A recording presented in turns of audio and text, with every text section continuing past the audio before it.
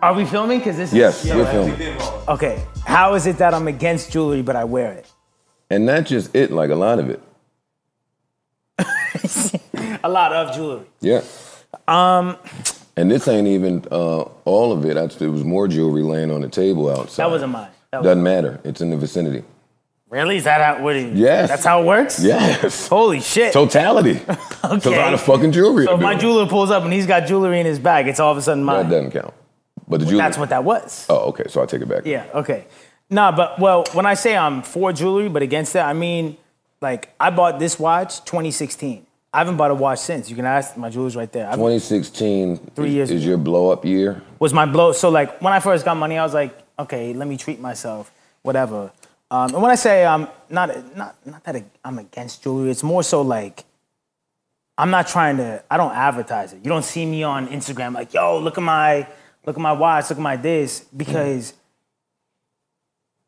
Is it cool that I can do it for myself? Yeah, but is it something that I'm trying to advocate for? No. No, got it. That's what it is. Like, will I buy it? Yes, but will I promote it? No. All right, yeah. I understand that. Yeah, yeah. So how are you? Let's start there. How are you doing? Living the dream. I can't complain. See, that's why people hate you. Yes. I'm figuring that I'm totally here. Let's start there because I don't even know where to start. Let's also give context. We're inside of my house, right? I think they know. Well, I don't have your plaques hanging up. No, but they might think that we rented a warehouse. We hung up plaques. Oh yeah, like I normally do that. So no, we are. We're inside of my house. I am. Don't disclose my address or my Russ, location. I don't know your address. I don't know where I am. But this nigga live far, like in rich nigga land. But I came here and we tried to work this out for a little while, and we finally got it done. And unbeknownst to you, but my mission was to come here and figure you out. I love it. Bro, I want to, we could talk for hours. I'm here. That is exactly why I'm here. Yeah. So this is the first interview that I'm coming in. I don't have any questions, but I never have, nothing written down. I never have that. But with you, I didn't want to research. Yeah, it's good. My introduction to you was bad. Most is. I was, that's where we can start. Yes. I was working at Complex. Yes. And I was fighting with them. And long story short, Joe doesn't come to work. Yeah. Russ comes to work. Yes. And I was kind of sad because I'm like, shit. If they're gonna have him there. Me too. Then. Me too. Why would they do that? Okay, it's just fuck nigga shit that they doing. Cool. Didn't put that against you. So I'm watching. Me too. Mm-hmm. And then you and the desk have you guys' rift. Sure. And then I'm like, oh fuck. Now I gotta not like Russ. You gotta ride for the team. I have to ride for, and it's not even the team, because plenty of people have dissed academics and I've supported them in it. But a woman is I understand how I felt. I understand. And I'm glad, like, we need to start here so that it's just clear context with everything. But anyone who knows me, all these same people you met today were in the SUV when we were on the way there. And I was pissed off that you weren't gonna be there. Because I was like, I'm really only going up there to, like, let's call a spade a spade. I go to Breakfast Club because I want the back and forth with Charlemagne, because I know that that's the antagonist. Yes. And I want to have that conversation because I feel like that's a good conversation to have. So same with Everyday Struggle. It was like, no, I want Joe to be, like, what do you mean Joe's not going to be there? Then they didn't tell you that before you came. We found that out on, maybe they told us, but I didn't find that out till on the way there at 6 in the morning, whatever. That's how I know me. And I was like, man, that's fucking whack. But whatever, we're on the way, so we'll do it. But I was like, so my thing, because we got to get this out of the way. My issue with you was that it was like, I would have said all those same things if you were there. Now you might feel like, no, you wouldn't have. I would have loved it. I would have said the same things. And my issue with you was that yes, now you're retired, that's an amazing thing. Because let me add a caveat to this. There's too many opinions on hip hop and music and rap from people who never did it. Yes, from people who don't. Like, no offense to Ben Simmons or Stephen A. Smith, I don't care what y'all think about Kobe. I want to hear what Shaq thinks about Kobe or Jalen Rose. So what you're doing is very pivotal because you are the first retired NBA player being a commentator, right? That opinion is validated. Like, people need to start validating themselves. Before you just start talking about hip hop and music and shit, You got to validate your opinion. So my thing, I wanted. Are there, not to cut you off, Yeah. are there opinions that you think are validated from people who have never made a song? Like you mentioned Charlamagne earlier. I know he's never made a song, but we want. Nah, but I like, the reason why I fuck with Charlamagne is because I can tell he marches to his own drum. 100%. Yeah, so that's like, so I just, front. yeah, so I just respect that. But now with you, the issue I took with you is that like, nah, he's played in the league before. And when you came back on the show that next episode and you were like, oh, doesn't his dad do this? Like you ran with a gossip rumor as if you're not. Wait, which one? Of my dad works for for a label. But why is that a gossip rumor? Because it was literally created by a Kanye to the Forum. I'll expose the whole shit. Yeah, I want to talk about it. But Kanye to the Forum, which is run by 13-year-old white kids, literally made up a rumor that my dad works for Columbia, which is how convenient. Time out. Go ahead. We can get into it. Your dad does not work for Columbia? Never has, never will. What are you talking about? Your uncle? Never. Who works for Columbia? No one. Who works for the marketing firm? No. What do you, like, this is what I'm saying. I'm asking. This is what I'm saying. And I have never been to Kanye to the, I don't know what they're doing over there. I'm trying to give you the how it went. Kanye But I have to see if you're lying about it. I mean, this is what I'm saying. So this was the issue. Kanye to the Forum is literally a blog forum site run by 13-year-old white kids who create rumors. That's what they do. All of them. And so then that turned into, it got picked up by, I'll say all the names, at Philly Customs, who's a blogger who runs Raptos, who showed love early on. Mm-hmm. And I showed love to him early on, like, yo, that's dope.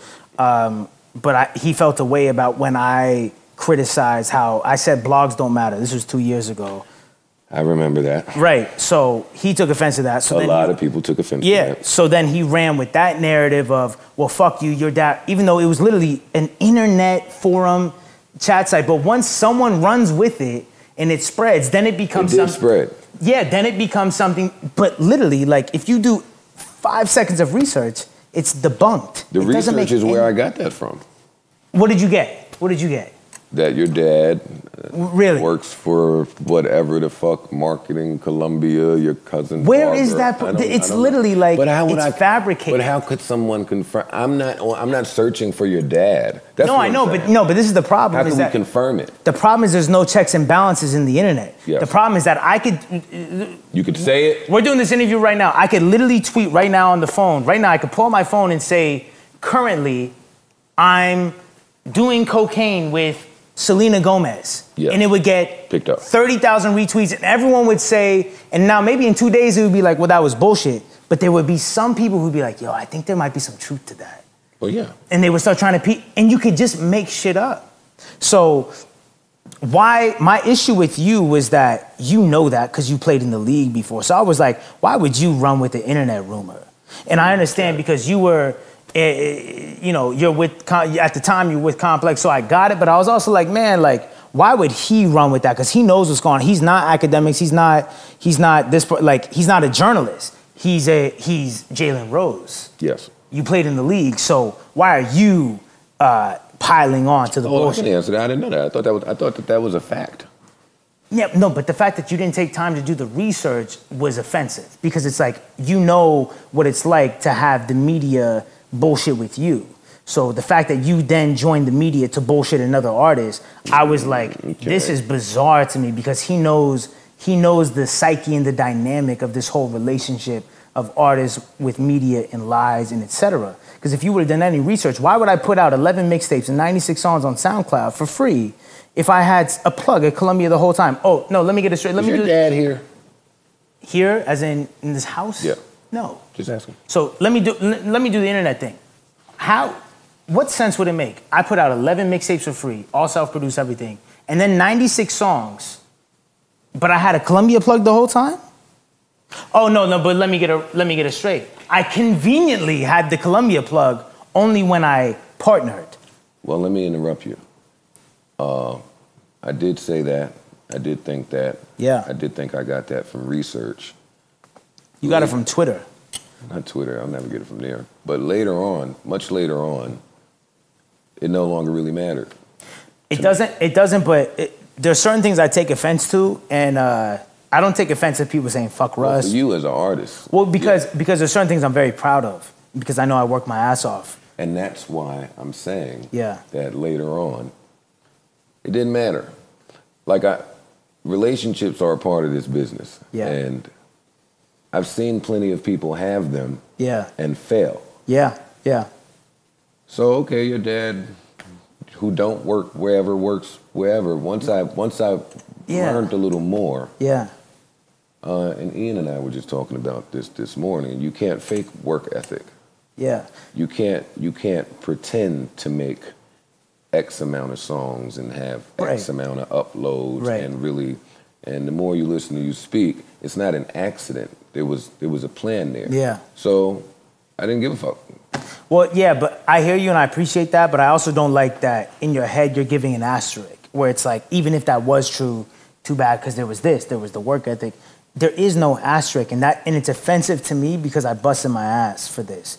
And I didn't and when people ask me about my dad, I did the Rap Radar thing and Elliot asked me because it's family.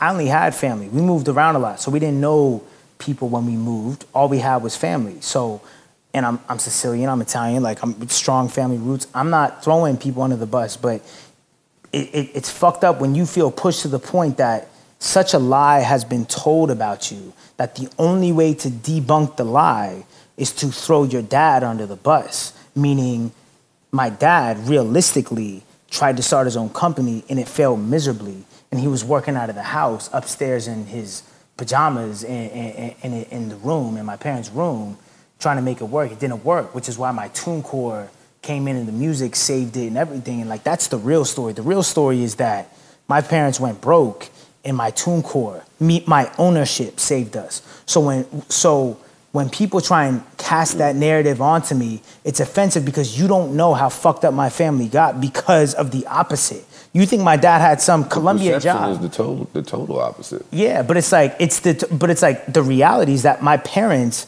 went through the worst time of their lives because they went broke, because my mom wasn't working and because my dad tried to be an entrepreneur and it didn't work out. And so everything went downhill. But luckily my TuneCore, because I invested in myself in 2010, in 2011 on TuneCore, I started making money enough to at least pay the rent and keep the lights on. The fact that there's a narrative of your dad I'm like, are you serious? I can't say retarded because my mom will slap me, but are you kidding? Offensive. Yeah, I've learned it's offensive. I apologize, but it's insane to me because it's you have no idea those conversations of my dad asking me for $5 in gas money. You have no idea those conversations of my dad, who was the man of the house, asking me to pay this bill and whatever. Y'all don't know. So the fact that y'all are trying to cast this narrative I'm an industry plant when I literally have songs called Exposed where I'm exposing industry plants, it's oh, I get it. I see what it is. You know what I learned? The more you poke out the bullshit in the world, the more the world tries to tell you that you are the bullshit. That's true too. So if I come out and say, you're an addict, what does the world do? Let me try and piece together 2 + 2 = 7. You're an addict. And that's what they try and do. So I try to call out industry plants because it's whack. And what does the world do? You're an industry plant. It's insane to me. It's insane to me. It's insane. So then let's start at 2010 then. Okay. TuneCore. Yes. You're introduced to TuneCore how? I'm introduced to TuneCore by me and Boogus, my best friend, since I moved to Atlanta when I was going into 8th grade. Met him in 8th grade. So when I was 12. We've been friends ever since. And we were making music in the basement. And was it good? At the time, it was the greatest shit in the world. And that's the key. That's the key to everything. Because if I thought at 17 or at 18 that it was trash, I wouldn't have made it to 19 making music. I thought it was amazing. Got it. But no, it was trash. Looking back, it was trash. But the thought of, how do we put this on iTunes? That was it. That was the thought. And I came over to Boogie's house one day, Boogie's mom's house, that's where the studio was. It started in my parents' house, and then we moved to Boogie's house. And Boogie was like, yo, I figured it out. Still in 2010. Yeah, still in 2010. January 1st, 2010, the exact date is when Boogie's got the equipment in his basement. It was my second semester senior year of high school. We'll always remember the date. How much did he spend on the equipment? $5K, tops. See, man, listen, 2010 that was a great time for you niggas to make music, man. Well, also, like, people need to understand, right? 5K sounds like a lot, but people also have to understand if you're spending 100K an hour, right? Let's call it 100 an hour for studio time, and you're spending, what do we want to say on weed a month? 400, 300. Don't give me that out. No, but basically what I'm saying is like 5K sounds like a lot. 300 is the week. Except when, right. But I'm saying like when you're coming up and shit, right? Oh, yeah. So, okay, you can save 5K.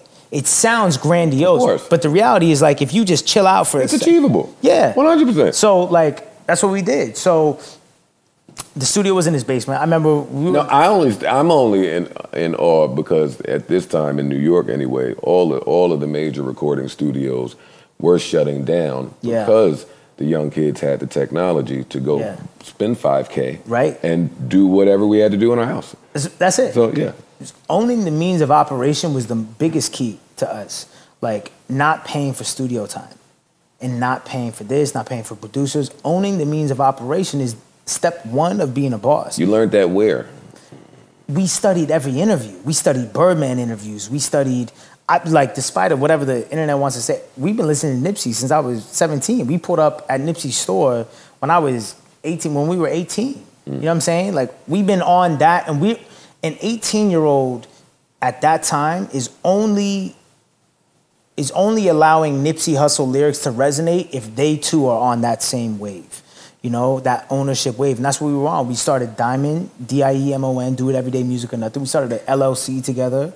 You know, we were reading Napoleon Hill, Deepak Chopra. Like, we were seeking knowledge. And so we had the studio in the house. And I remember there was a conversation, just how do we get this on iTunes? So we Googled, how do you put your song on iTunes? TuneCore was just one of the first things that popped up.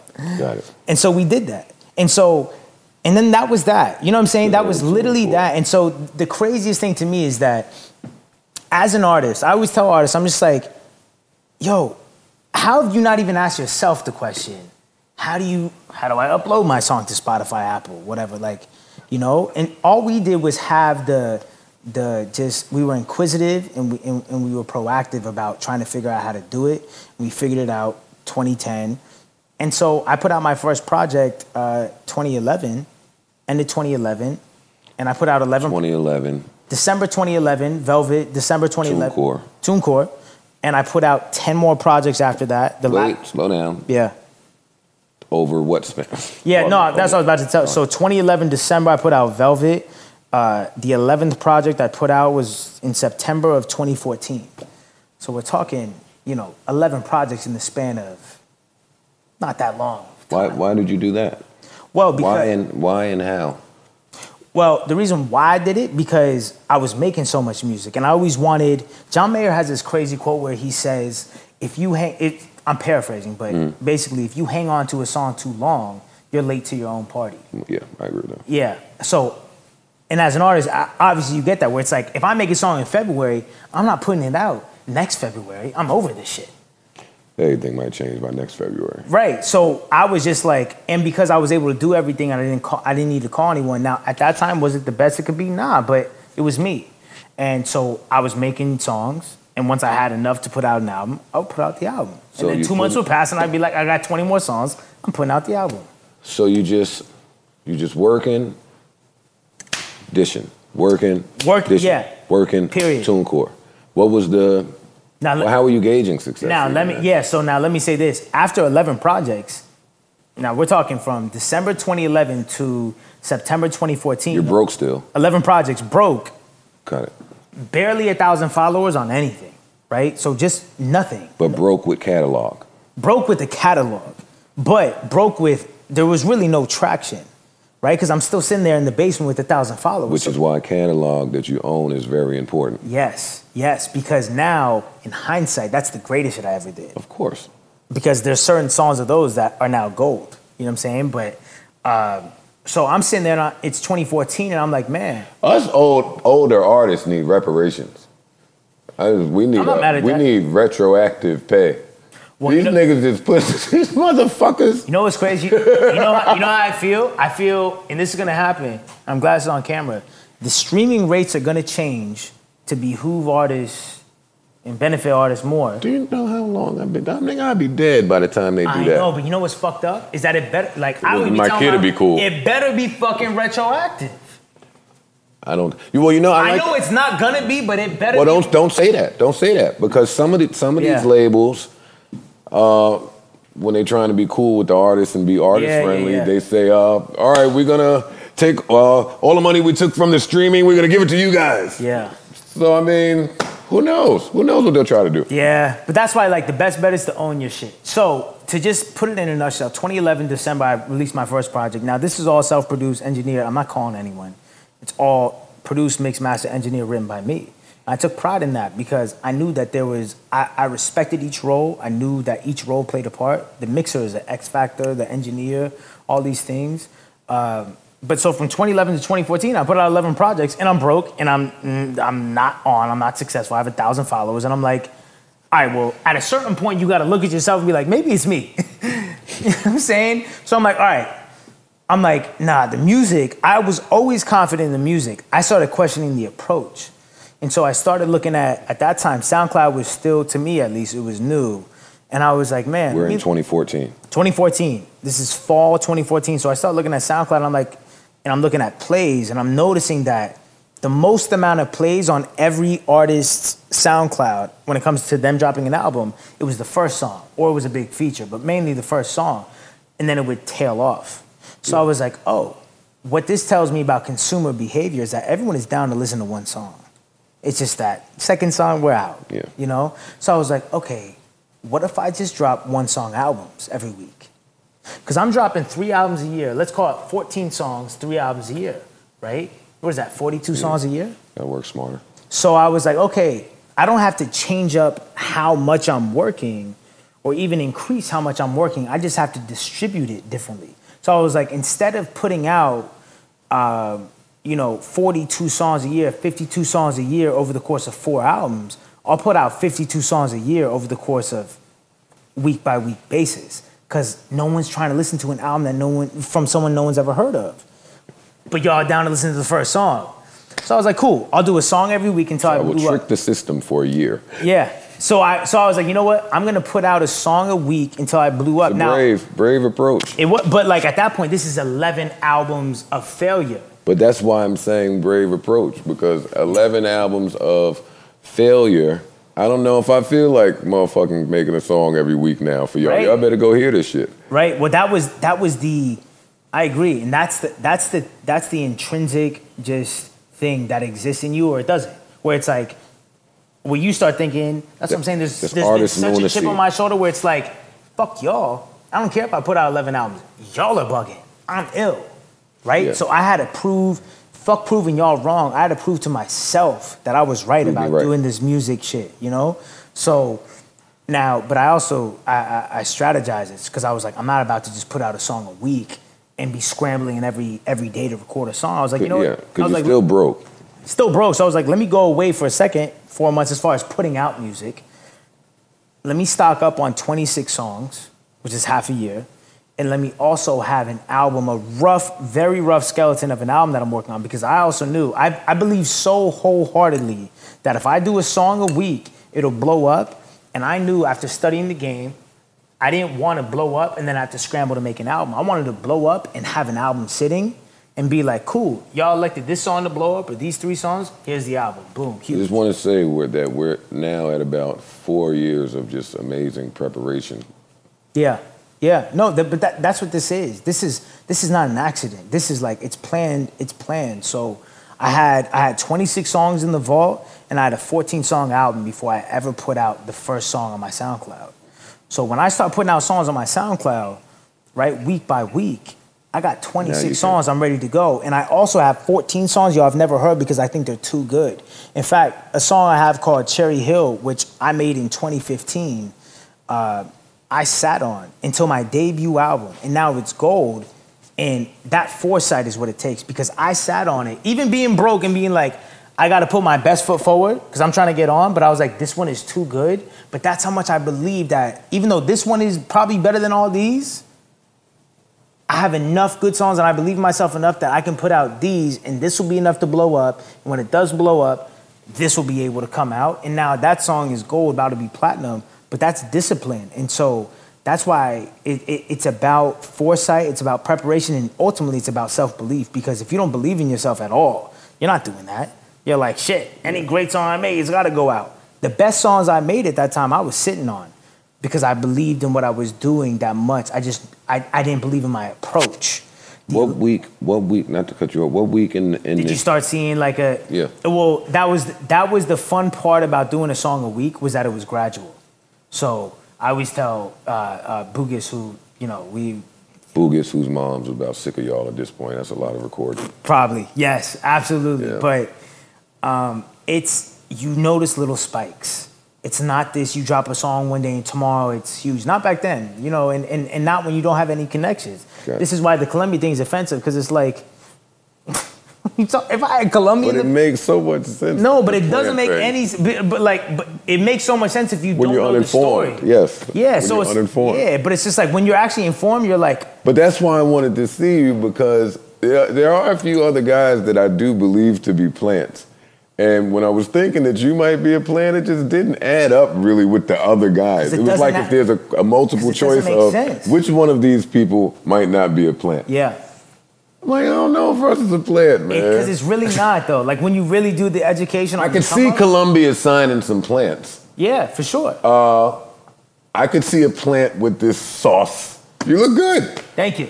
It looks like somebody might have made this up. Yeah, but I get it. But when you do the education, it's like, oh, well, this doesn't make any sense. Because I'm giving you the blueprint. You feel me? I'm giving you the blueprint of me making a song every week and strategizing in a basement. And like I said, there was spikes. So you put out one song, and maybe your biggest song at that point... Where was this basement? So it went from Boogis's basement... No, but where is this? Where is it? Oh, 10 minutes from here. Really? Atlanta. Yeah. 10 minutes from here, and then also Kid Super, who's I'm wearing his pants right now. This nigga's making all this noise from over here? Yeah. But that's how we... So, like, let me even give the insight to that. So, Bugis' mom's basement, right? It was... There's this concept that Deepak Chopra has, which is the field of pure potentiality, where, like, when you access it, you just tap into something. And that basement, that room, that space, it was walking into the possibility of me accessing my full potential. Yeah. And I was like, I was gassed, bro, because as bad as being broke is, being broke also provides a certain hunger that you don't have when you have money. You know? Do you believe that? Absolutely. Tell me more about that. But I will, but not, let me just finish. Later. So I was doing that, but when I was putting out songs, there was no way to really gauge, not even that there was no way to gauge, oh, is this working or not? You would catch a little spike. So I put out a song called Willy Wonka, February 2015. And it got, I don't know what it got, 10,000 plays in the first week, as opposed to 4,000. So, but that, for me, was a win. So I'm thinking I'm on the right path. And so you start doing these little, people have it fucked up where they just only want to, they're living in the comparison realm where they put out a song, gets 10,000 plays in a month, and they feel gassed, and then they see Justin Bieber and it comes out and it's 40 million, and they're like, oh, well, I'm not shit. Yeah, they're discouraged. Yeah, but to me, I was living in my own world. I was battling myself. I said, you know what? 10,000 plays in a week. I'm ill. I'm that guy. I just got 4,000 plays last week. You know what I'm saying? And so there was little spikes. It was that song. But it was really 2015. And I always say, like, I can't be naive and say, oh, if you just put out 80 songs in a year, you'll blow up. It's like, nah, let's be clear. It was also the quality of the songs, because the summer of 2015, I was staying at Kid Super's basement, like I said, the pants I'm wearing, up in Williamsburg, Brooklyn. Right? Guy's always in somebody's basement. Yeah, for sure. I'm just very into that aesthetic. But it's very, like, it drives you. I know. But so I'm in his basement. He's got a storefront, and I'm in his basement, and I'm just making songs. That's it. I'm broke. I'm spending $20 a day on food. Guy's still making songs, bro. You know what I'm saying? Amazing. But I'm, you know, he lives in Williamsburg. He's across the street from a deli, down the street from the Chinese spot. You spend $5, you get food. Like, so I would wake up whenever I'd wake up, get some food, come down, go back into the basement, make songs. And it was that summer where I made Too Many, and I'll explain all these songs. I made Too Many, I made What They Want, I made Losing Control, I made Pull the Trigger, and I made Do It Myself. Now, all 5 of those were not done in that basement. Pull the Trigger was done in that basement. Cherry Hill was done in that basement. But these are songs that are now have sold over 8 million, 9 million records. So I wasn't just making bullshit though too. Granted, at that point I had 4,000 followers. But I was making quality songs. It was just that the audience wasn't there yet. Those songs basically put the rest of the world onto my catalog, which then formed my fan base. Because put it like this, right? If you're an artist and you got one big song out, if I find out about you and I Google you, I'm like, oh, this is sick. I wanna listen to you. You got one song. I don't even have the possibility to become a fan. You don't have enough material out for me to become a fan. Not a hardcore fan, but whenever anyone found out and finds out about me, they find 300 songs. So you literally instantly become a hardcore fan. Which is delightful as a consumer. Yes. I love it when I find out about a new act and then I do a search and there's so much they have music.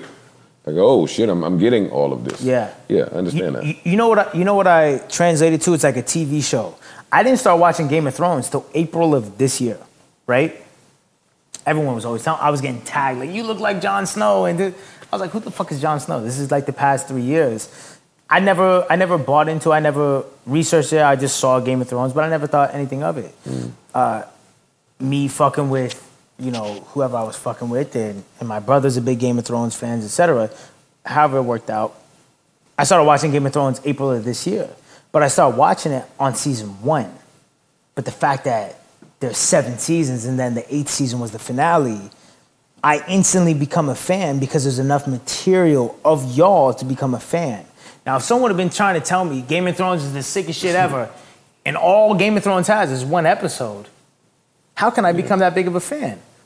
So it's the same thing with an artist. Like, we're all a bunch of TV shows, and whether it's a Tyler, the Creator, or it's a Logic, or it's a Post Malone, or it's a whoever it is, they're TV shows, and you either like the TV show and you're a fan and you're a viewer, or you're not. And so with Game of Thrones and with me, it's just, I have more than 1 episode, which is why once you found out about me, you found a catalog. You found 11 seasons, my albums, and then you found 96 songs.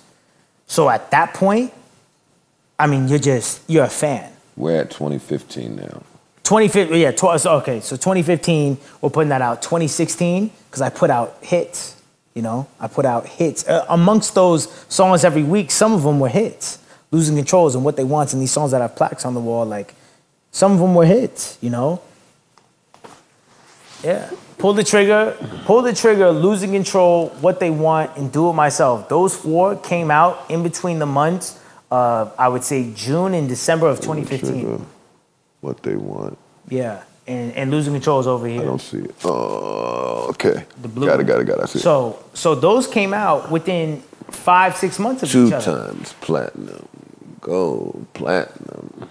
By the time this comes out, What They Want just went triple platinum today, and Losing Control is going quadruple platinum definitely by the time this is out. This is why people hate you. Yeah, well, but it's like, you should hate yourself. You should hate yourself because Why? Because I'm not doing anything that you can't do. Yeah, but that's not the message that comes off. But that, like, honestly, bro, I don't become successful as I do if my message is so fucked up. Your messages are great. But I'm saying, like, people try and act like, oh, your message, they try and act like how I say things and what I say is so fucked up. The framing of... If it is so fucked up, then why does it work? There's a bunch of fucked up shit that works. I'm not being a negative fuck up, though. My message is not a... That's the same thing that the crackhead that comes in the barbershop trying to sell a VCR says. I'm not a crackhead, and I'm not selling you a VCR. I'm a successful person selling you a belief system. There we go, okay. And so, if it works, and you're just mad at it because of the how, I suggest you get a fucking backbone. I got nothing to do with you and your lack of. You feel me? Get a fucking backbone. Makes sense, but we're just supposed to be nicer to people. That yeah, but this is hip hop. This is hip hop. If I can't be abrasive and flagrant in hip hop, Russ, I'll be honest. Then give me a place to be abrasive and Russ, flagrant. You feel me? I have to be honest with you. I don't even know what this is hip hop means anymore. Me neither. Me neither. I used to say that. Me neither. I used to say this is hip hop. Yeah. But then it kept changing. Yeah. And shit just kept happening, and I have no idea what's going on. So I'm glad to hear you say it. Somebody who's more in tune with all this young fuckity shit. Yeah. Speaking of young fuckity shit, and I want to get back to your timeline. That peer group that you mentioned. Yeah. I thought that was an interesting group. You said Post, you said Tyler, you said Logic. Oh, I was just mentioning names. Yeah, sure. I know, but do you view them as your peer group? Yeah, I view them as like we're doing this thing at the same time, you know? So at that point, you're by default peers. And by default competition? Nah, because honestly, I know what I'm doing, and I feel like what I'm doing is just different. It's just different, you know? I'm trying to, my message is different, but I respect what they're doing, but it's different, you know what I'm saying? But like I said, we're doing it at the same time, so I get it. But Tyler's amazing. Tyler's brand equity is amazing. Do I listen to the music? No, because it's not for me, but this is what I'm saying. Back to the TV show, it doesn't matter if I watch, I got friends who don't watch Game of Thrones. Mm-hmm. Guess what? Game of Thrones doesn't care if you watch it or not, because it's the #1 show in the world. So me listening to Tyler the Creator's album, it doesn't matter. You know, do I listen to it? But am I right? Nah, but it doesn't matter if I listen to it because I respect it. It's a really good album. I listen to it. No, I check out everyone's shit. Okay. I respect it. I respect it for what it is. I respect it because it's a TV show that's working. So I respect that. And I respect that you're doing you more than anything. I respect that you're doing you and you have brand equity. But do I watch that TV show every day? No. Got it.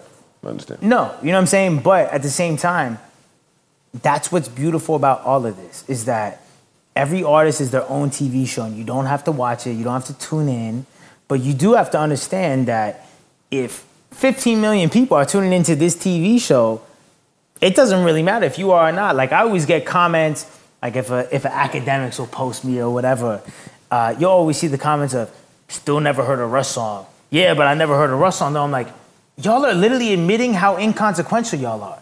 Because how are you commenting on a picture of plaques and your comment is, but I've never heard a song? You are literally admitting how little you matter. Because the fact that you haven't heard a song and this is still the reality should let you know that you don't matter. You are so ego-driven that you think that, well, if I don't even hear it, if I don't listen to it, then it's not shit. You don't matter, bro. Like, keep that shit pushing. Tune into your favorite TV show. I'm making my shit over here. You don't gotta fuck with it. Let's fast forward. Yeah, but then isn't that contradictory to this is hip hop? Is that hip hop? Well, the people commenting are 13-year-old white kids who say the N-word in Sperry, so they're not even contributing to the sphere. There's a lot of the 13-year-old white kids that say nigger in their spare time, and I don't really view them as hip hop, but they're here. Well, but you gotta understand, but those are the same kids who are giving the streams. Like, put it like this: do you think kids in the hood, right? Or do you think black kids in the hood are bumping Lil Pump? They're not. They're not. No, they're not bumping Lil Pump. So. They're not. So at the end of the day, it's like you are hip hop has now, because the floodgates are open and everyone's got an Instagram and 13-year-old. Why is Lil Pump hip hop? No, but why? Because I'll tell you why. Because the fact that the floodgates are open, meaning social media's out, and so that's why. That's it. And so now 13-year-old white kids who aren't in tune, they can have a meme page with 300,000 followers, and their friends can have ones, and they can influence what is the current cool trend in hip hop. Got it. Now you're basically, what's happened is you are allowing 13-year-old white kids to tell the world what hip hop culture is. That's the problem. And now look, I want to say on camera, am I black? No. Am I making a mockery of black culture though? No. There are people who, I'm done biting my tongue with this shit. There are people like the Lil Pumps and the Smoke Perps and just the people who are using the fact that hip hop is the coolest thing to be doing right now. They're using that as a marketing tool to be buffoons. They're using it to scream on the camera, fuck this AP. But what if they're really buffoons? And I don't know, because I've never met these gentlemen. No, it doesn't matter, bro. It doesn't matter. They can still a mockery. They can be buffoons. It's the fact that they're being elected to the forefront.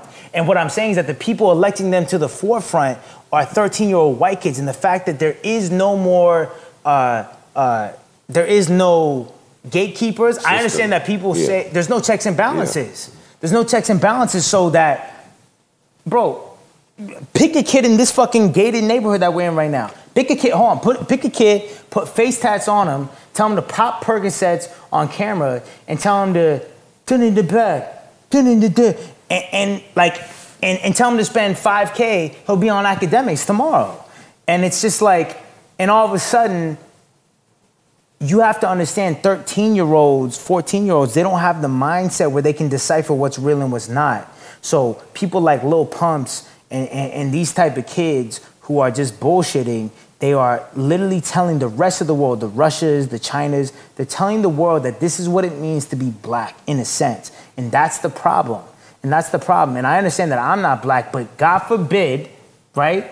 If China looks at me and says, this is what it means to be black, they shouldn't because I'm not black. But if they do, at least it is not ridiculous. At least I'm talking about self-sufficiency, ownership, music, you know what I'm saying? Like, as opposed to what's being pushed to the forefront, which is absolute clownery. And it's a mockery, it's a parody, bro. It's a parody. And motherfuckers can say whatever they want to say about it. I'm not supposed to be liked for that comment. The only, I don't think you say anything wrong.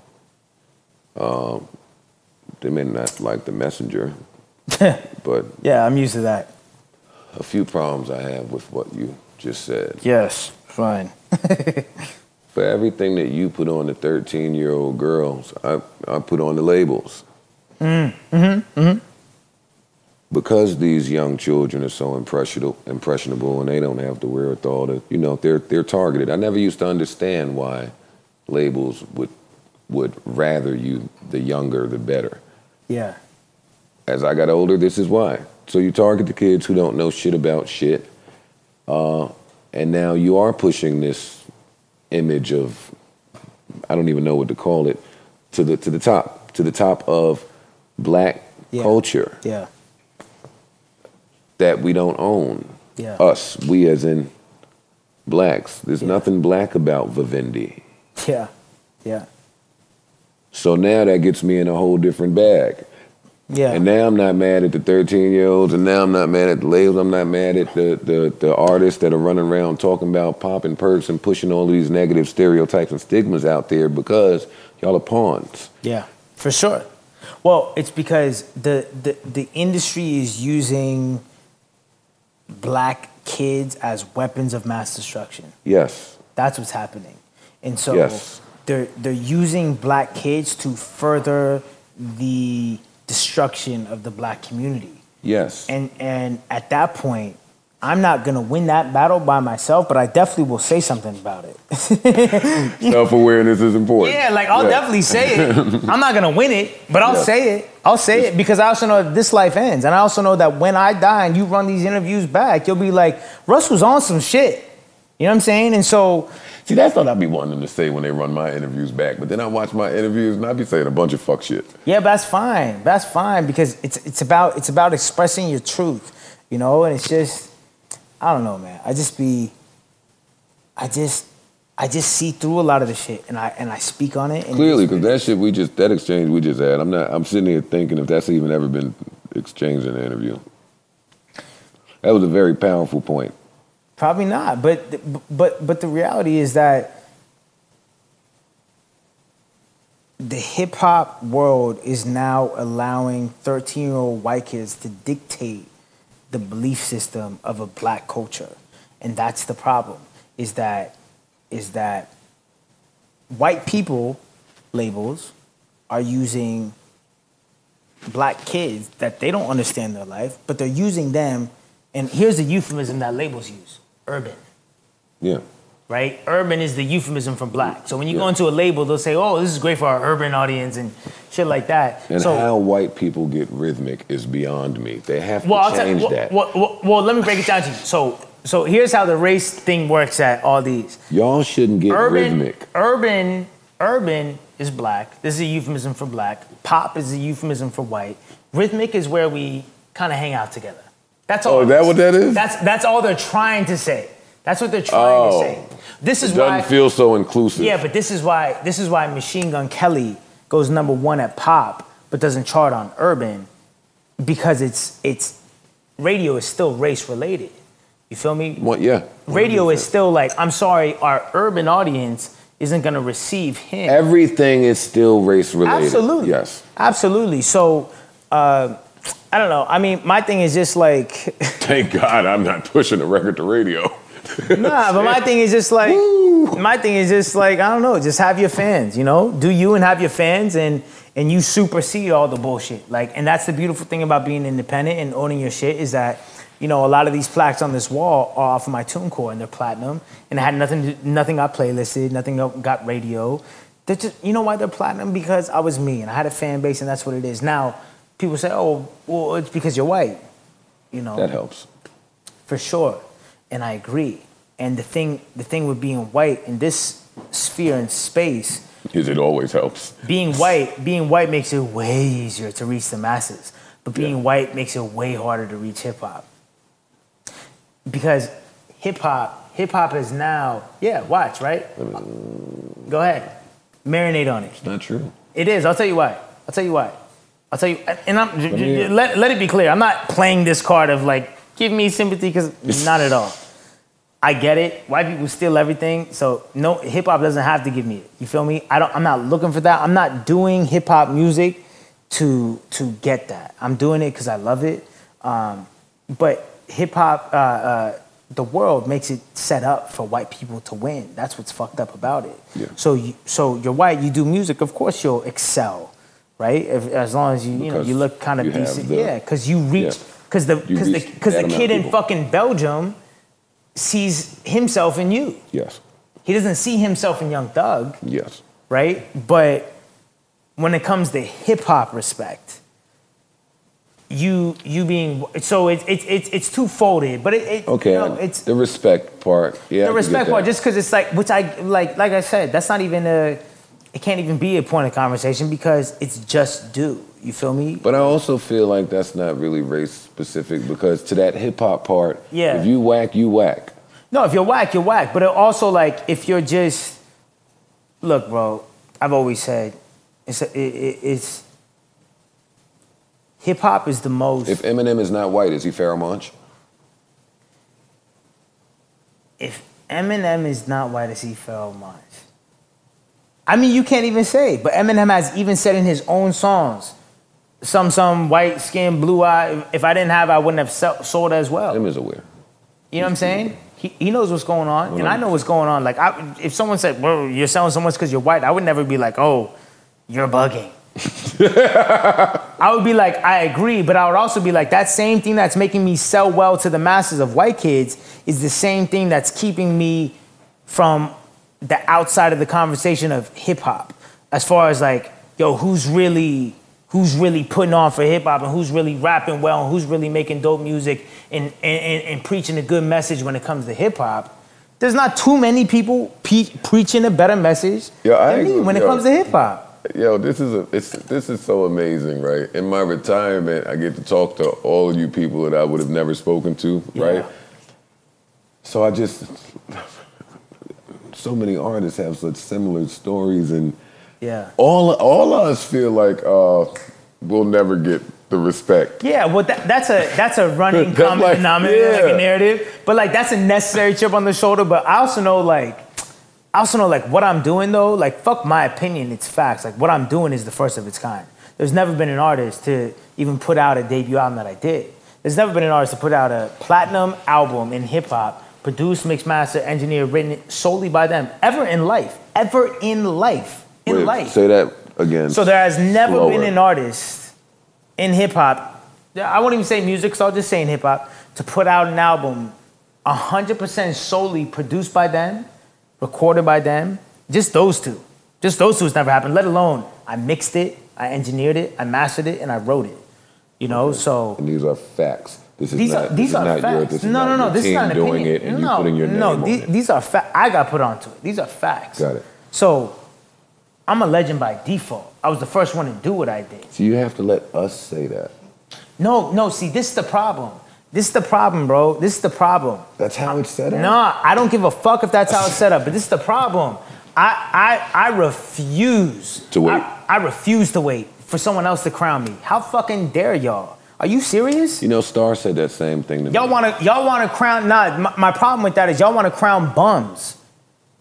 You know why? Because the hip hop media moves off of the internet nowadays, but the internet is controlled by the 13-year-old white kid. So the hip hop media, the pro-black hip hop media that they think they're being pro-black is actually being influenced by 13-year-old white-run meme accounts. And so they're moving off of that, and they're basing their opinion off of what the internet is going crazy about.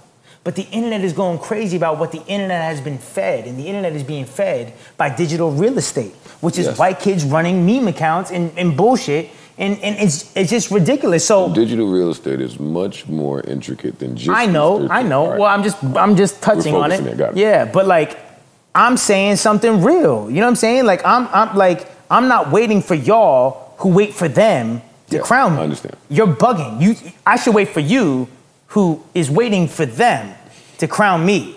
I get it. Are you dumb? Are you serious? This album came out 2017, May 5th. 2017. Oh yeah, I remember this. Yes, you said get the fucking wolf shit out of here. I remember. And then I dissed you in Think Twice. Yes. But I only dissed you in the first line. The rest of the song was about another rapper. It was a great bar. It was a great bar. Man. It was a great bar. I love this shit. It was good. That was like, even after you were like, it's a good song. Yeah, man, what do you say? What the fuck? Like, I think that's such a huge misconception I need to clear up. Like, when people diss me, I so enjoy it if it's good. If it's good. Yeah. Because if it's not, you should be like, yo, it's trash. Look. Yeah, like, you did that around that time. Some rapper I never heard of dissed me to Wi-Fi's funeral, I think his name is. I don't know. Kids. Yeah, okay, I know you. I don't know. But he dissed me, and the diss was pretty good. Yeah. So, I mean, that's how you learn. That's how you learn about shit. Go ahead. And I come from that. Do you want to say? I come from that. Do I want to say? Anything you just said. What'd I do? No, that kid's a bum. Well, this one song. No, that's what everybody said. I'm not even talking about that. Oh. This is another one of these rappers who I've never met. Now, here's my thing, right? When we're on the same league and the same thing. Hey, Frank, let me get my shit. We're on the same league and the same thing. Why are you going out of your way to talk shit? You feel me?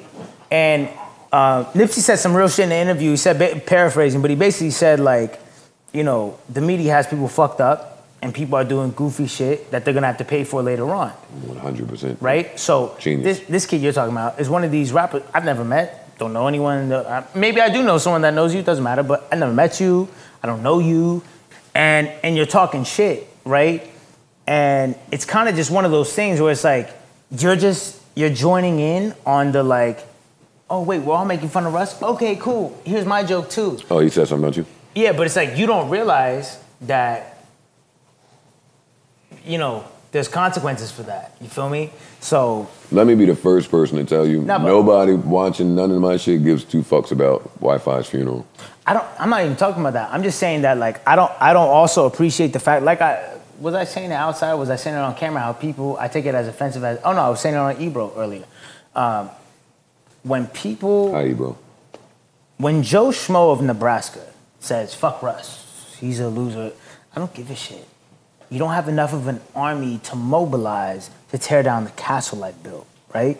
Now, when you're an artist, when you're this, when you have a platform and you have an army that follows your word by law, and you use your platform to negatively irresponsibly. Irresponsibly, and you use it to tear down what I've done, which means I'm the only one around me making money doing my thing. So you're tearing down my family and everything. I take it as offensive as it is.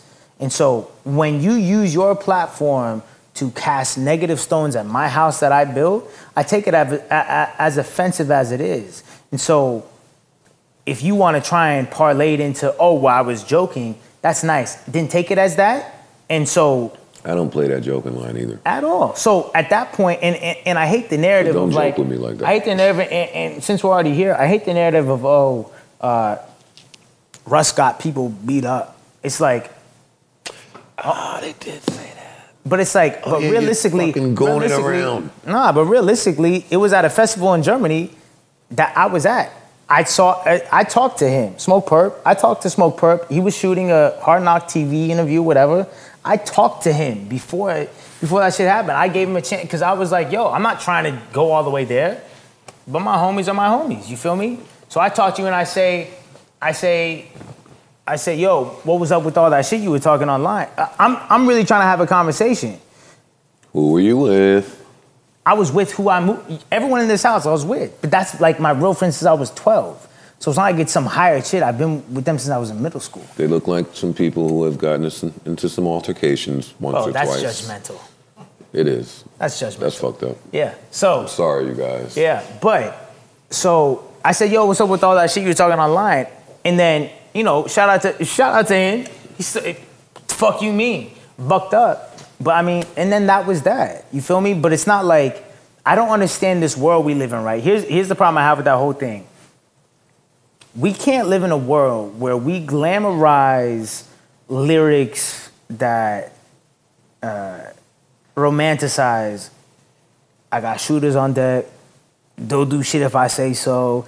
All these things that imply that I'm too much of a boss to touch you. I got shooter, I got people, but then when it actually happens in real life, no, you pussy. And you don't see me on camera, all of a sudden, you can't run the fade yourself? Bro, do you think this is high school? Stop rapping these lyrics then. Stop rapping these fucking lyrics of, oh, my favorite rappers got shooters, my favorite rappers got... Nah, stop rapping these lyrics then. Because the second that it actually comes to real life and motherfuckers got washed because of what the fuck they were talking about, then rap the lyrics now for real.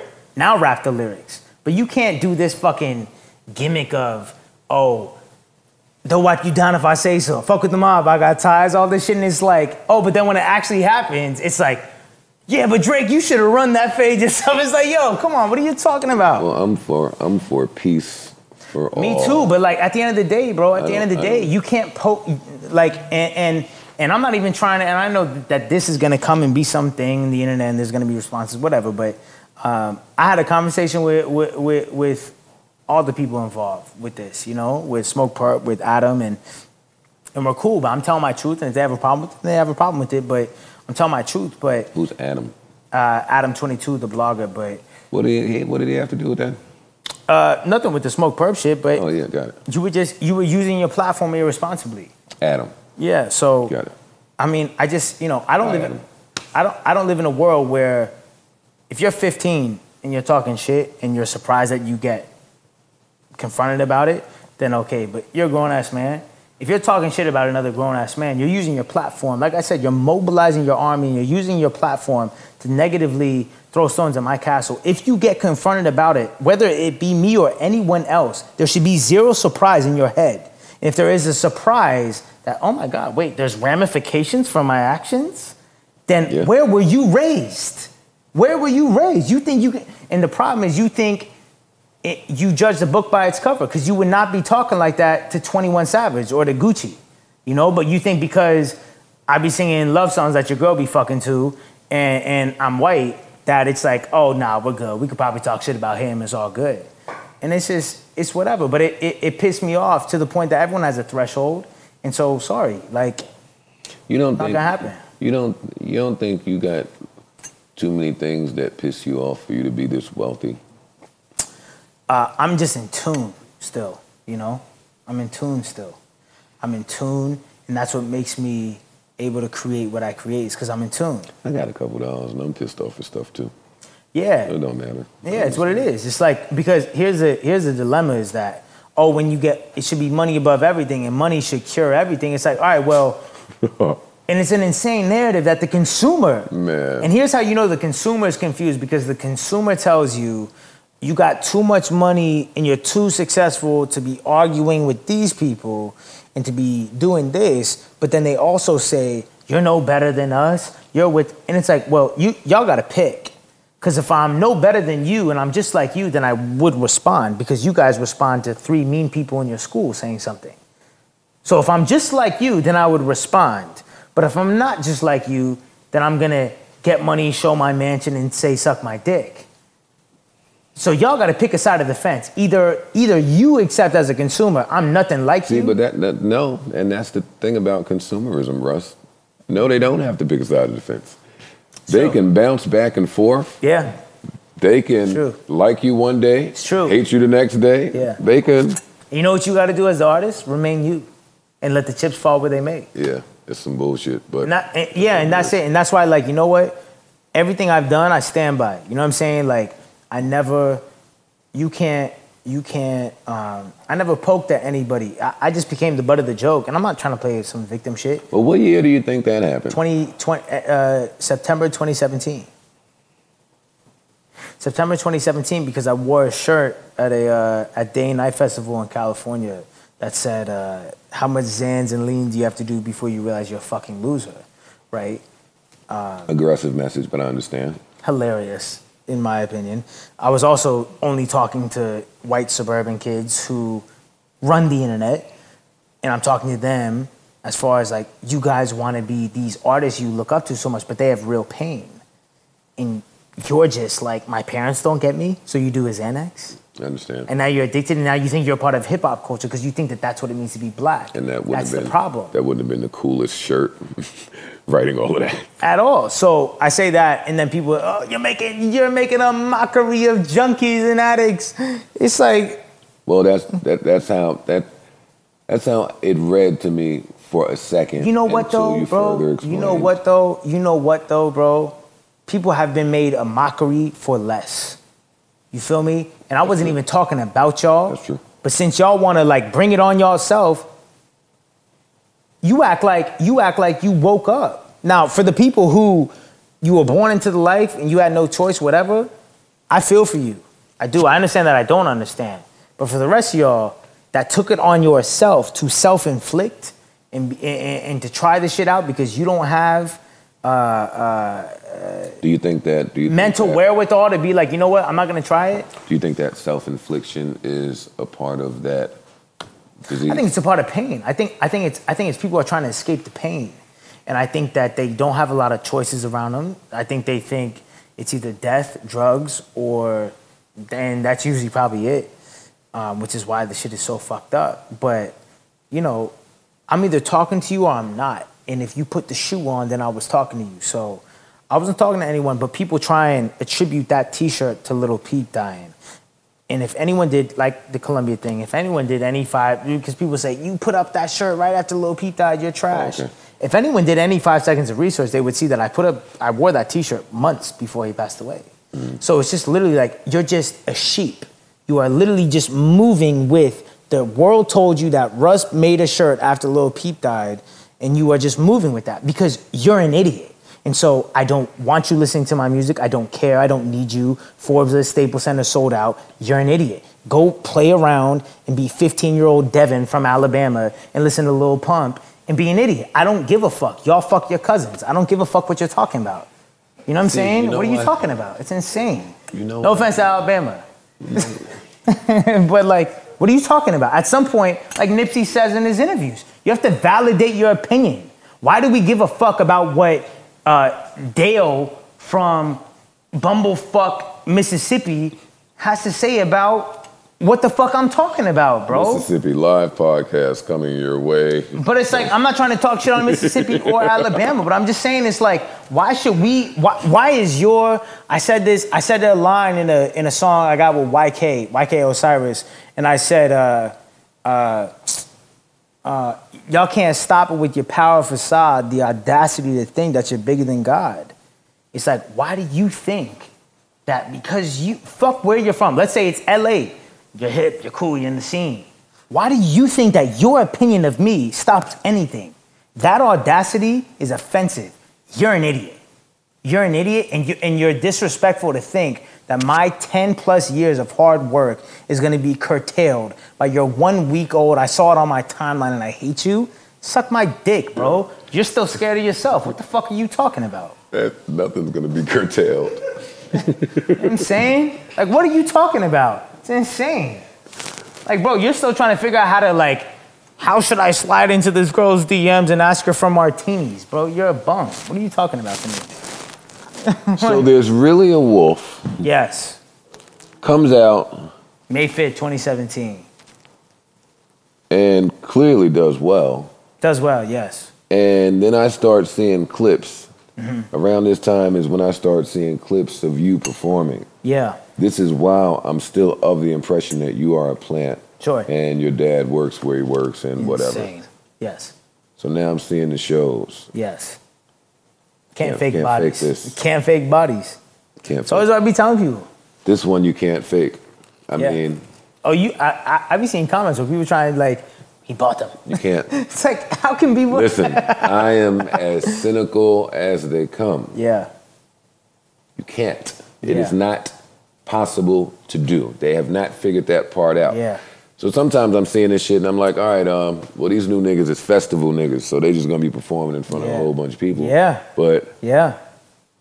And see, I want to get into that too. I think there's also it's a perception play, bro. Like, when you see on your Explore page, so-and-so artist had everyone in the world at his festival, because they, you know, they paid the blog pages, whatever. And it's a festival, though. They were there regardless if you were there or not. Exactly. It's a soft ticket. That ain't a hard ticket for you. That's the difference between soft ticket and hard ticket. So my whole thing is, it's hard tickets over clubs, over festivals. Like, y'all might get booked for a festival that, regardless of you showing up, had 50,000 people there. But you post it on your gram and you try and make it seem like, yo, I'm done popping. It's the look. It's like, you're not popping, the festival's popping. You're not popping. Yeah. You're a worker. Yeah, exactly. You're a worker. You're a hired worker. None of those tickets mean anything for you.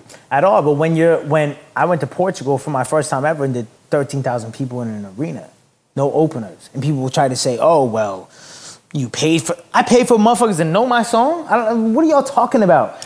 But was this your first time in Portugal? My first time ever in Portugal. I did the Altice Arena, 13,000 people sold out. But all right, so stop. So walk me through that as someone who has never experienced that. Yeah. You go to Portugal. Yes. Your first time. See, I'm from the era of people building up to that. Well, you had to do the grassroots. Well, so now the grassroots went from street teams and posters. It went from that to you put your music on the internet. And J. Cole has this really amazing clip, like an old interview where he says, put it on the internet, and if it's good enough, your fans will sniff you out. And I still live by that, where it's just like... I used to too. I didn't go out of my way to find Portugal.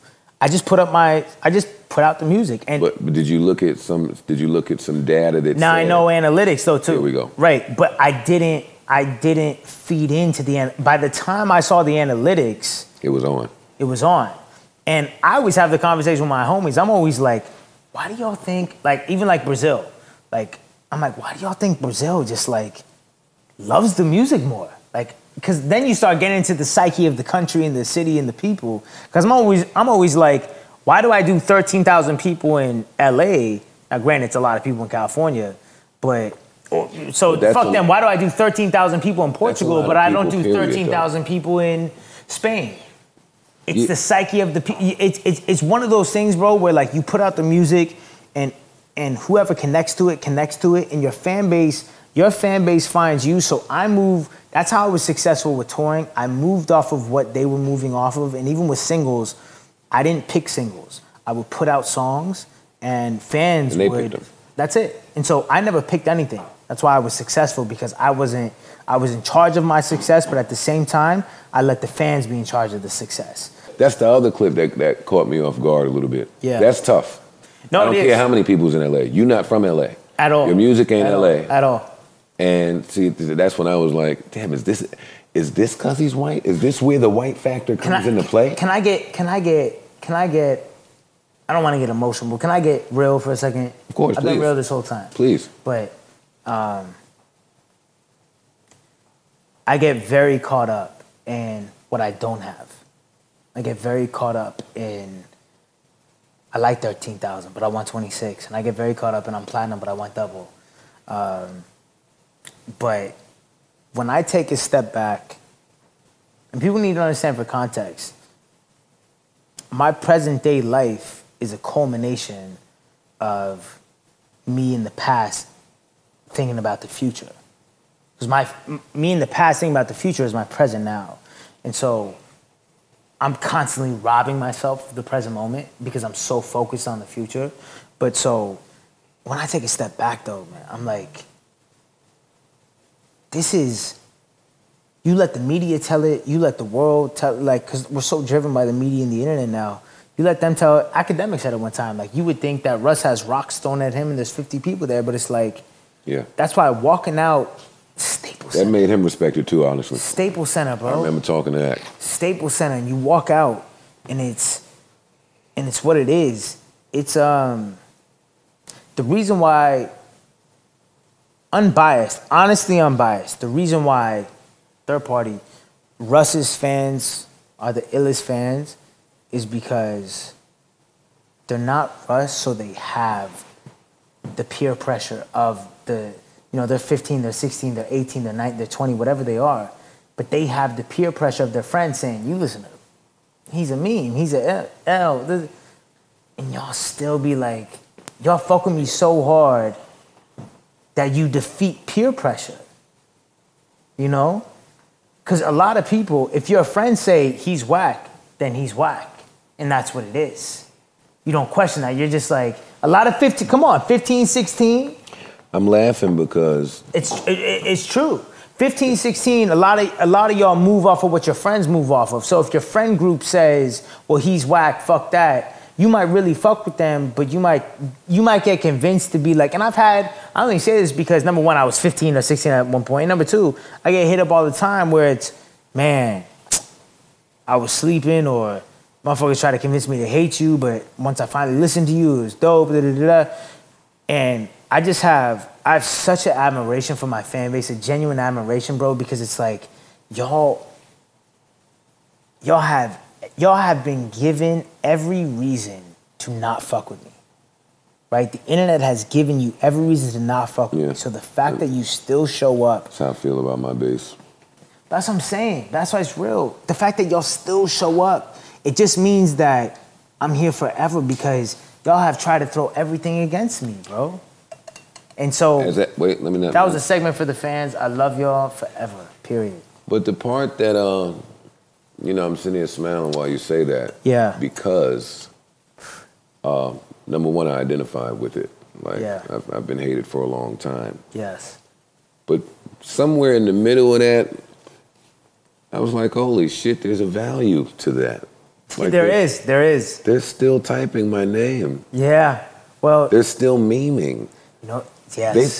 They think it's bad what they're doing.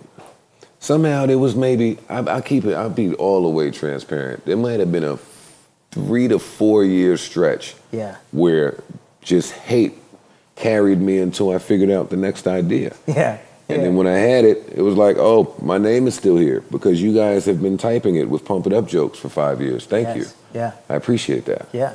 So I understand. I get that. You know what I want to do? What do you want to do? Because you'll relate to this. Because I feel the exact same way, but I could show better than tell. You feel me? This is. I just want to play a thing. Mark this. It's a clearance spot. Off this. It's my song. It's all good. Fan and I play promoter, getting great exposure from all the hate. Y'all are hustling backwards. This goes for anybody and any bum-ass rapper. Pussy. Y'all are hustling backwards. I'm getting great exposure from all the hate. Y'all are hustling backwards. See, to me, right? If you hate me, you know your best way to defeat me if you hate me? Ignore me. Yeah. You're an idiot if you think that by hating me, you should promote me. You know, most of the people that I've had some sort of, it's not beef or friction, but misunderstanding with, later on we've developed like some really amazing relationships. And I like that yin yang. I like that both sides of the spectrum. Yeah, that it started from something. Yeah. Yeah, because I'm a clash with some niggas, man. I'll tell you, I ain't gonna be the most friendliest with just people. It's never been me. Yeah. But I respect certain shit in this artistry world that we live in. So if you just maneuvering through it with some type of integrity and grace, and you stand for something, and you just won't be bamboozled by the powers that be, like, that's attractive. Yeah. And that energy, it lures me. That's why I'm so grateful for the fact that, like, I don't even do this with people. No, I know. Yeah. It's so great that I have that option. Yeah. Honestly, I look at interviewing niggas and be like, yeah, you don't want to talk to him. This guy's not saying a fucking word over. You hate him. Yeah. Why are you don't have to do this. Right. Why are you talking? What are y'all talking about? Y'all not talking about a fucking thing. I've learned nothing from this interview, and it's contributed nothing to the spirit of hip hop. But that's how I feel about that's how I feel too. Shit. No, but that's why, like, even with me, bro, it's like I don't want to. I just said earlier, I don't want to waste my conversations because I know I'm not just out here talking. So I'm not going to waste my conversations with people. It's like, if I'm going to talk and it's going to be on camera, it's got to be, it's a thing, you know? Because I know I'm not just bullshitting. I have the luxury of being 26. There's also there's a caveat to this whole come up that is, I didn't blow up till 23, 24. A lot of these kids are blowing up at 18, 19. Mm-hmm. And so if I would have blown up at 18 or 19, I would have been a mess probably too, you know? It's funny you say that. In my day, we used to complain about being shelved, right? Yes. And I didn't get shelved. And a lot of artists, when I got my deal, the artists that were already signed, they were angry at me because I got signed and I didn't get shelved. Right. I was ready to go. But listening to you now, and if I even speak to some of those artists, I'm sure they would say that shelf might have been a good thing at the time to just watch. It's indirect development at that point. Yes. Yeah. Exactly. Yeah. Do you think that the artistry today suffers because there's no shelf? I think artist development, attention paid to. I think the artistry suffers because the world sees you on training wheels and judges you that way. Well, yeah. So I think that there is some sort of there's value to fans watching you go from here to here, from A to Z, and it's beautiful. And it's like, oh, we've been with you since day one. That's fine as long as at A you were the same as Z. You're a better version of A. Yeah. When it starts to fuck up to me, and I'm a fan, I'm a consumer too. When it fucks up to me is when I fell in love with A, and you do a different version of A now because all of a sudden now the rapper who only raps and then 3 albums in wants to sing to me, and I'm just like, okay, as an artist, I'm glad you're experimenting, but as a consumer of this version of you, I'm having a hard time buying into this because why are you riding on training wheels at this stage in the game? You should have mastered that part of your craft. That's why, to me, it was very important for me to master, to a certain level, certain parts of my craft. Like, I came into the game, I had the melodies on lock, I had the raps on lock, and the beats on lock. Now, could they be better? Could they be sure? But I had it good enough in your toolbox. Yeah, I had it good enough where I could compete. You know what I'm saying? Like, my left hand was nice enough, and my right hand was nice enough, and my jump shot was nice enough to compete in the league. Now, could it be better? Yeah, but it was nice enough to compete. I don't understand people who try and get into a league and want to be Kyle Korver. No offense to Kyle Korver, he's a great shooter, but why would you only want to shoot threes? You know what I'm saying? Like, so you just do hooks? That's it. That's your thing. You don't even do the beats, you don't do verses. Like, we just tune in for your hooks. And it's like, it's very one-dimensional to me, and it's just, it's what if you lose every number on your phone? Who you gonna call? You know what I'm saying? Like, I'm just, me saying produce, mix, whatever, it comes off arrogant, but it comes from a place of self-sufficiency where it's like... Most of the things you say comes off arrogant. Sure, and you know what? And I own that, and I've come to accept that because the reality is that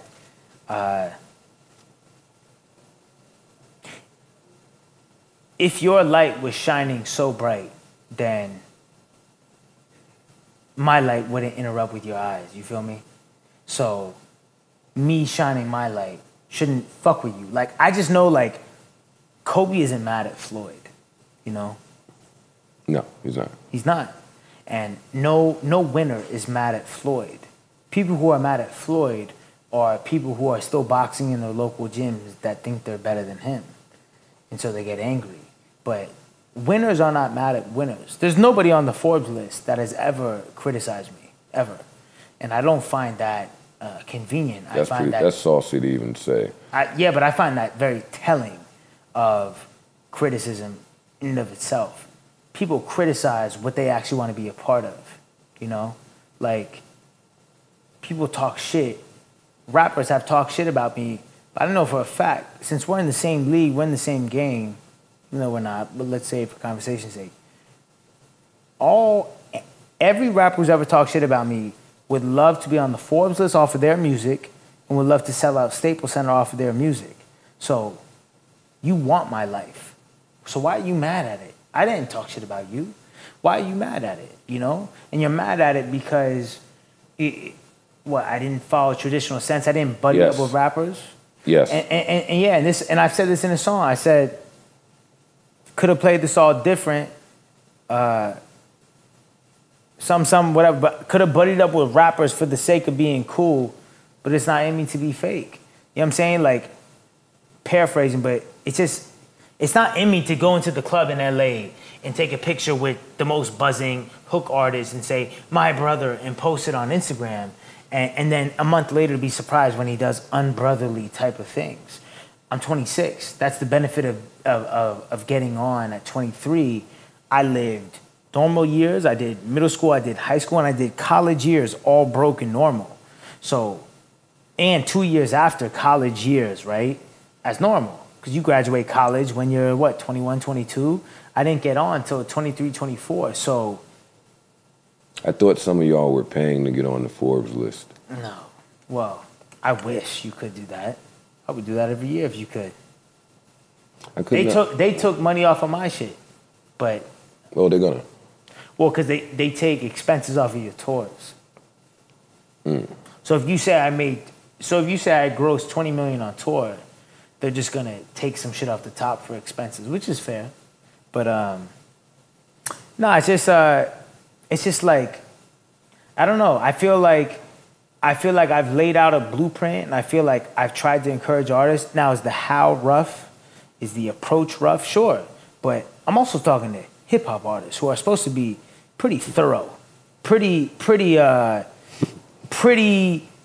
rough around the edges. That's judgmental.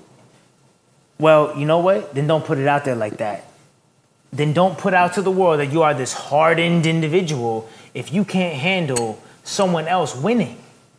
If you can't handle me winning and telling the world that I'm winning without you getting offended, I question if you are as fucking real and as hard as you say you are. Because guess what? Go find anything about me commenting in a negative aspect on someone winning more than me. It's never happened in life and it never will. Why? Because I'm Kobe and they're Floyd, and if you win, I win. I'm not offended by someone winning because I'm winning. I have a question for Kobe. Mm-hmm. Do you think you could continue to win? Yeah. Without the fuel from the people that doubt you? I've been asked that before. It's like the chip on the shoulder mentality. And I think that...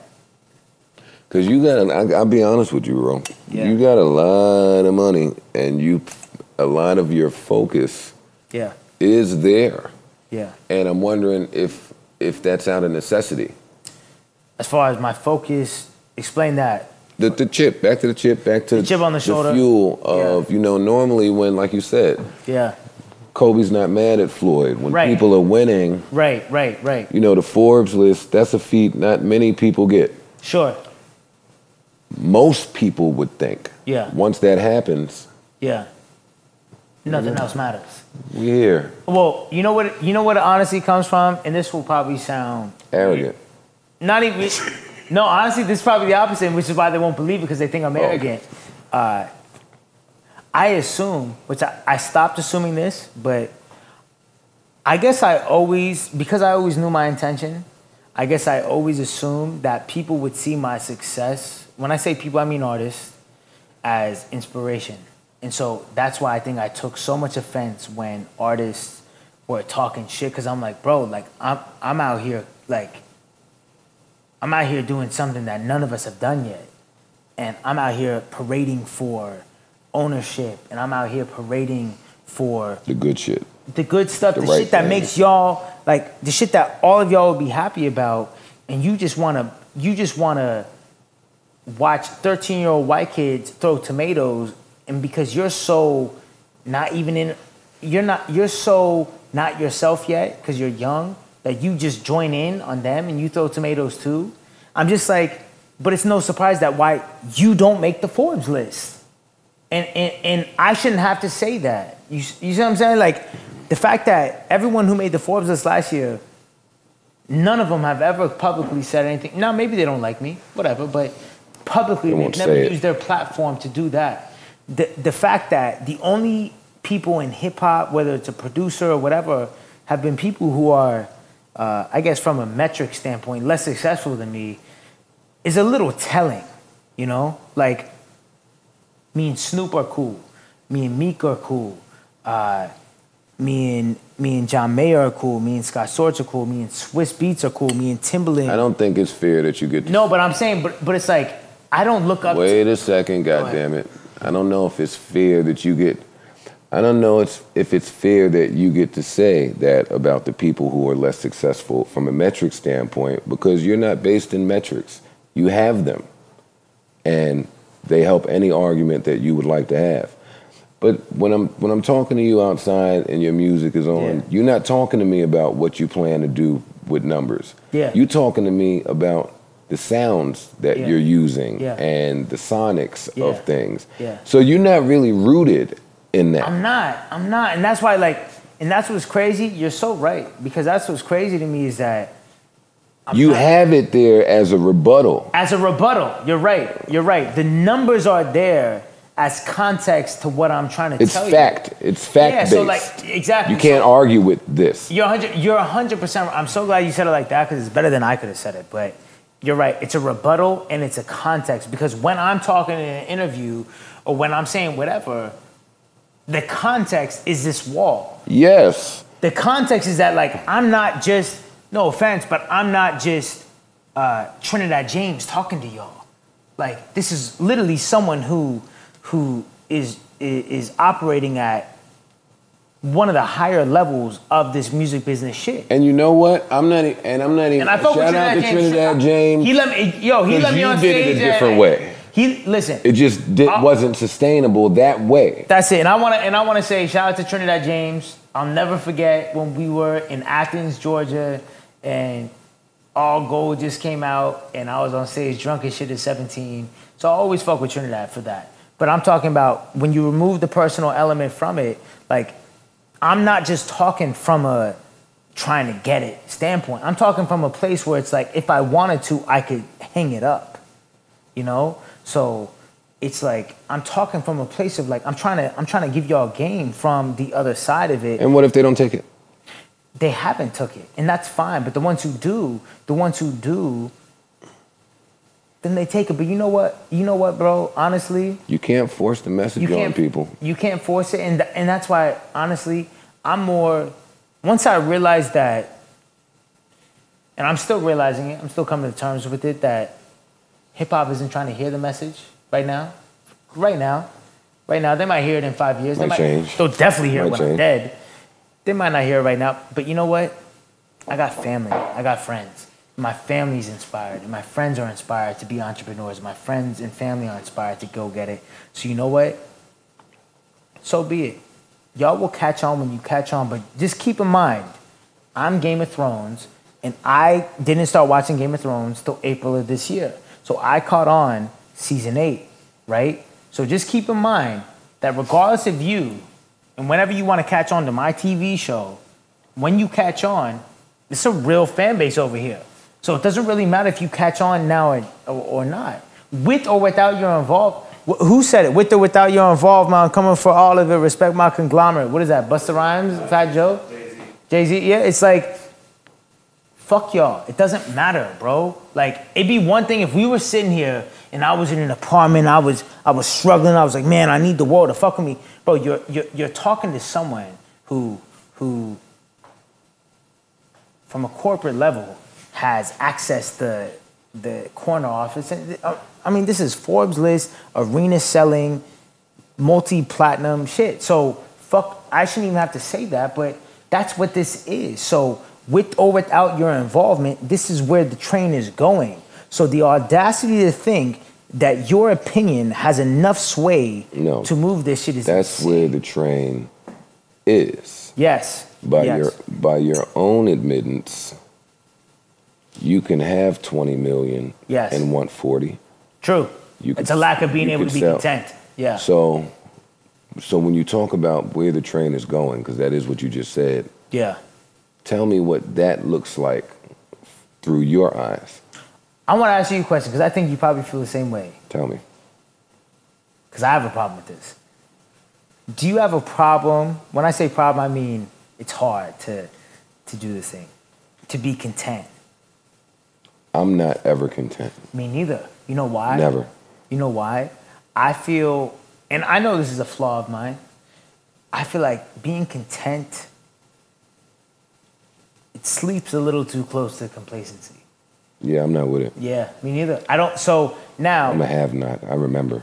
Yeah, now I know, I'm also aware enough to know that I've robbed myself of the present. Because as much as this wall is amazing in this house and this life or whatever, I'm also very aware that I want more. And I think we talked about it outside of, did we talk about it here, where it's like, I wish I would have just been like, I wish I would have appreciated the time off. Yeah. More than I did. 100%. I even have songs. I have songs, but that's why music is so important, and my catalog is so important to me, because it's therapy to me. Because my journey is documented. So I have songs where I say, I have a song called "I'm Gonna Make You Love Me." That's the song, and I sampled "I'm Gonna Make You Love Me." It's like it's a soul sample, and I'm saying appreciating anonymity. Walking through the airport unnoticed, that'll be a real fly memory. And it's like, I remember writing that and rapping that. And it's like, I was rapping it, feeling it, but there was no way for me to feel it as much as I feel that now. Of course. Because now I'm like, man, yeah, that's real, you know? And yeah, I just, 5 years from now, 10 years from now, as opposed to being like, here's how I know I've grown. Because when you say, what do you see 5 years from now, as opposed to saying, I see 30 Grammys and I see just happiness, success. I see happiness, but more so what I want five years from now is I want appreciation. I want to absolutely live in what's been done. And this is the beautiful thing about artists and speaking to them. Yeah. You want appreciation. Yeah. And with all of from myself, not from the world, from myself. Yeah. I know, but what does it look like? Honestly, bro. You don't know. No, but you know what's interesting about, no, I'm not gonna say you know what's interesting about me, but because maybe it's not that You're interesting, period. Yeah, but this is, you need a podcast. I'm simple. I know. You need a podcast. We'll talk about it one day. Yeah. But this is it, bro. My mom had to convince me to buy a car. I was driving my 97 Nissan Pathfinder when I made $11 million in a year. Because I kept saying, why do I need a car? It's fine. This car drives fine. You know? Even with this house, I'm not, 5 years from now, what does it look like? You know what it looks like? It looks like this. I'm living in this house, and maybe, you know what? Everyone around me, though, we're all in Bentleys, maybe, and everyone's got a beach house, and we travel more luxurious. But what does it look like? It's about this, you know? I want to hear about the new TV show that I've heard some of. I don't know what I'm allowed to say and not say. Yes. You can say whatever you want to say. They sounded good songs. Thank you. They sound like good songs. Thank you. Sounds like you are in the process still. Yeah. Figuring it out, putting it together. Yeah. But it doesn't, and I'm not so familiar with your catalog, of course. No. Those songs sound different from some songs that I've heard. I'm sure they do. Yeah. Is that purposely done? I think they're greater versions of me. I feel like they're improved versions of myself. That's what I try and do. So if I'm 2.0 right now, I hope those are 3.0. Got it. You know what I'm saying? But yeah, you're right. Like that song I played with Rick Ross, we'll say it on camera. It was hard. Thank you. That to me, and I know, like you said, I don't know your catalog. I know my whole catalog. That to me is like your best work, some of your best work. Yeah, period. Good. So, got it. Yeah, I'm glad you feel like that because to me, I feel like that about my own shit. So when would you like to come? With this I'm going back to letting the people pick. I'm not. You gonna let them pick the date? Yeah, well, I'm not pick a date, but I'm just not moving off of the industry standard and structure. Yeah, just like you put out the singles, then the album comes out. It's like nah. My whole career has been based off of me basing it off of the fans. That's why I won. I won because I didn't choose. I won because the fans chose. I didn't pick singles. You know, like you don't put out 96 songs and 4 of them become multi-platinum, and then there's a couple others that are gold, etc. You don't do that if instead of putting out 96 songs, you only put out Losing Control, Pull the Trigger, What They Want to Do with Myself, and that's it. So you put out 4 songs instead of 96. No, you got to put out 96 to find the 4. To see the 4. Right? And you got to put out 96 to let the world choose the 4. Because I was putting out a song a week. Losing Control was just one of the 96. It wasn't like I put extra spotlight on it. It was just one of the many. You know, it ends up going, it's about to be, by the time this comes out, it's probably quadruple platinum. What They Want just went triple platinum today. A lot of these plaques are, fuck the songs. Like, people don't understand that when they see a Boogie get a plaque or a Tiger get a plaque or whatever, they're just like, Tiger gets a plaque, A Boogie gets a plaque. But they don't understand that there's a lot that goes into the plaque. And I know what goes into the plaque because I'm doing everything that goes into the plaque. So I'm sitting here and I'm like, man, this platinum record, this platinum plaque doesn't mean that the song is so great. It does. But I take it more deeper than that. Deeper than that. I'm like, man, that means that my hi-hats are ill.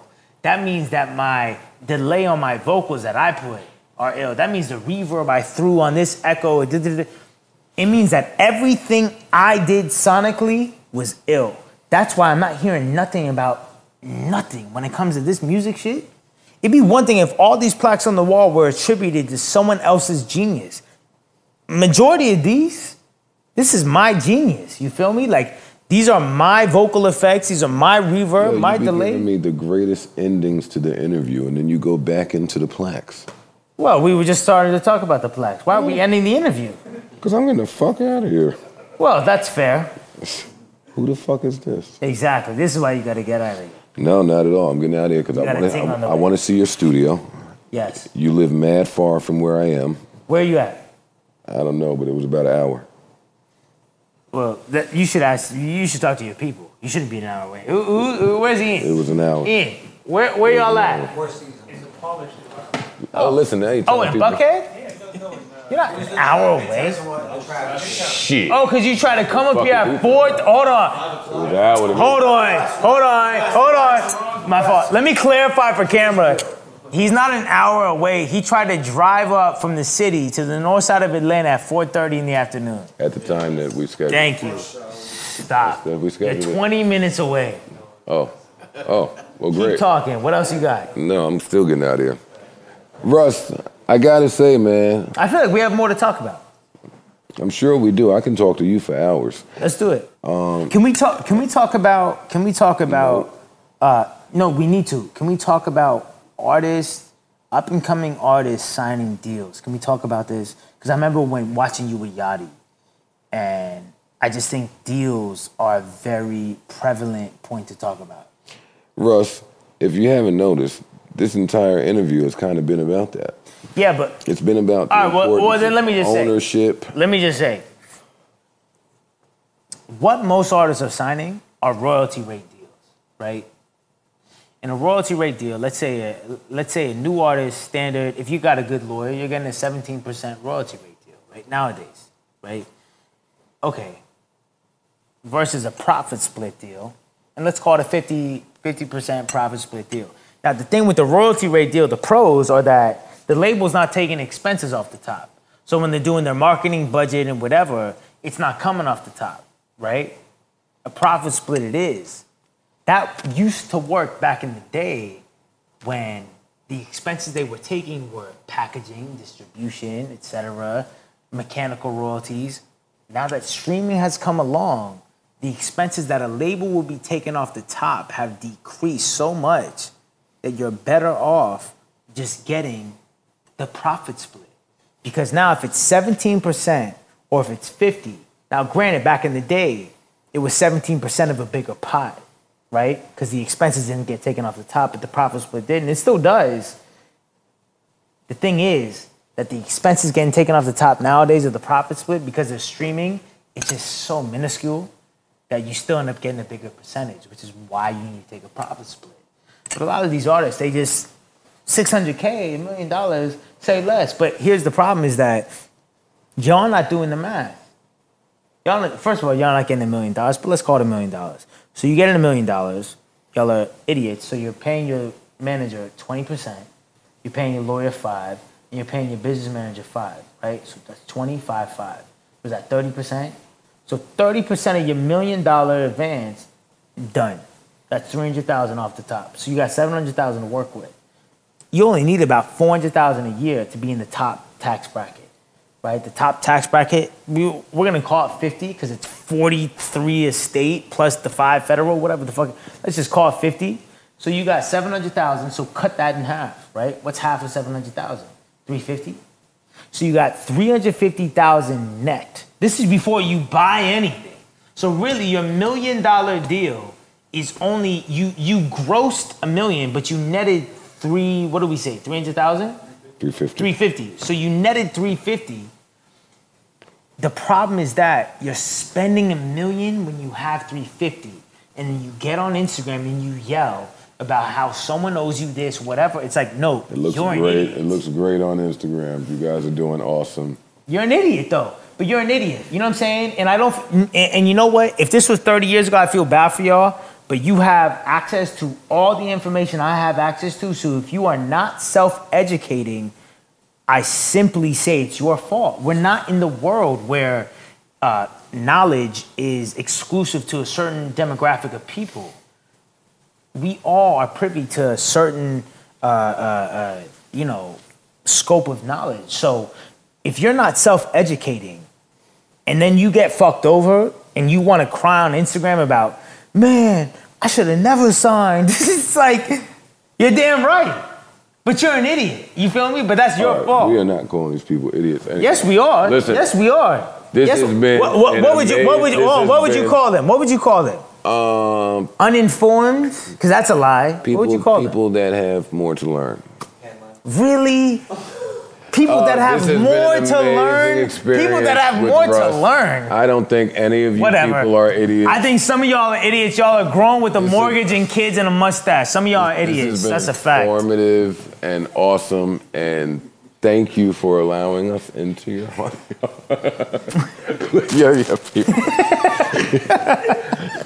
Nah, bro, hold on, Joe. For real? No, I ain't fucking with you. God damn it. Hold on, Joe. Another idiot come out of his mouth, and niggas gonna be mad at me for just sitting here. Whatever, you're used to that. Oh yeah, I don't give a fuck. Hold on. No, we're not. Oh, no. Joe, okay, listen, out of here, buddy. my mic's coming out anyway, but some of y'all idiots. That's a fact. I see you, Saucy.